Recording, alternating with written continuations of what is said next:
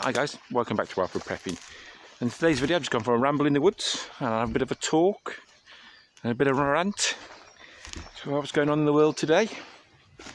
And today the world's a funny old place, especially with this virus that's going about. We won't mention it, because if you do you get demonetized. But yeah, it's funny how people are reacting to it. When it first came on the scene, people were like, "Oh, it's just a flu. It's just a flu. There's nothing to worry about. We'll all be all right. It'll pass. It'll pass. It'll pass." Which is fair enough. It could have quite easily gone by, and nothing would have happened. But when things started to get a bit more serious and more people were dying, and realised how infectious it was, how asymptomatic people can spread it. You know, you can have it for 2 days or 2 weeks and not know you've got it, and what have you. But things start to get serious. You start to become aware, and people at first will become aware thinking it's just the flu. It's just a flu, it doesn't matter, you know, it's going to pass us by. Which I wish it did, to be honest with you, but it's not the case. So before we got locked down and all the things got put into place, you know, washing your hands, social distance and all that, and before, it was at the time we had the just change this over guys, we had the toilet paper shortage, and also the paracetamol was coming out of stock. Anyway, so I had plenty of my preps anyway, but I thought I'll just get some extras while I'm out and about. Anyway, I went to one of our local supermarkets and they're empty, sold out. All they had, they sold out the cheap stuff. All they had in was the more expensive brands like Nurofen and stuff like that. So you're talking a couple of quid for a pack of paracetamol. Anyway, so I stood there thinking, and ahhing, should I get it? Should I get it? So yeah, I thought I'd get it. Anyway, next thing I know, I've had a couple of people come up next to me, and at the time the shop assistant was there, just restocking a few items. And they went up. These people went up to her and said, "Have you got any cheap paracetamol?" And the store clerk said, "No, we haven't got any left. We've just got what's on the shelf." And obviously they asked why, and she goes, "Oh, it's because this virus is going about." And the first thing out their mouth was, you have to excuse my language, but it's bullshit. It's all bullshit. This is. I don't know what people are getting excited over. It's all bullshit. It doesn't matter. It's nothing. It's just a flu. And I just thought to myself, how ignorant can certain people be in the world? You know, they don't see the bigger picture. These are the type of people that get up, watch This Morning, and just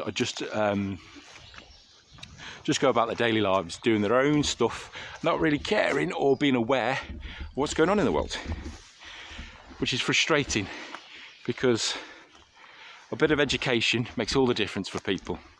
But what happens is people just, like saying, just want to live their own selfish lives, insular lives they lead. They don't see what's going on in the world.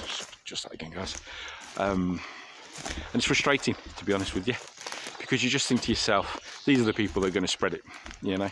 But anyway, I digress. So that was just before the lockdown we had here in the UK, and I just thought it's ridiculous. And I thought, what those people said is going to be across the board, and I was wrong. It wasn't across the board, because when I go out now, when I have to go out, unfortunately, there are certain things I need to get, like fresh fruit and veg and stuff like that. Some people are trying to social distance, trying to do their bit, which is great. People wearing masks, gloves, washing their hands. I see it on a regular basis. But what I also see is selfish, insular people not giving a monkeys about other people's health, other people's lives. And it's shocking. I mean, I've been to the supermarket myself where I've seen people come right up next to me and take stuff off the shelf. So they don't keep the 2 meters apart. They just go up, they grab their stuff and they go off. And I'm just thinking, what's the point in these decent people that are social distancing, you know, doing their bit, washing their hands, you know, trying to keep themselves safe and their family members safe and other people safe. Yet you get these idiots that just think, I'm going to do what I want to do. I'm going to do what I want to do. And you just think to yourself, oh, come on, man, pull it together. You know, where's that British spirit? You know, but no. But these same people will clap to support the NHS. These people that don't give a monkey's about anybody else will stand at the doorstep, bang pots and pans, and clap and support the NHS, which is good. You know, you should do that. But if you're not going to stick to social distancing rules, or wash your hands, or do all the stuff you're meant to do, then it's just ridiculous, you know. And that's what recently we've had in the UK, VE Day. You know, people decided to do their bit. They decided to have like a garden party out the front of their houses, so they're kind of keeping social distancing, which was a joke because people didn't social distance at all. Not on my estate anyway. I saw people go out to their neighbours, sit in the neighbour's garden, sit right next to each other, interact. And what I did notice is the day went on, and the more alcohol they consumed, it just didn't exist, social distancing. They were laughing and joking and dancing, and I just thought to myself, yeah, I'm all right for having a laugh and a joke and a dance and all that. But when you're actually aiding in the spread of the virus, what's the bloody point? You know, you just think, oh man, you just want to kick these people in the head, or you want to shake them and just think, come on, use your common sense, do this. You know, we're trying to support the NHS, we're trying to do our bit to keep people safe, but no, they want to have a good time, and that's it. And it's the same thing, people are selfish, and I think that's the problem in today's society, is people don't care about anybody else really. They care about the families, probably friends. Outside of that, if it inconveniences them, they don't care. They really don't care. Because like I say, people are insular, they just look after themselves and that's it, or them closest to them.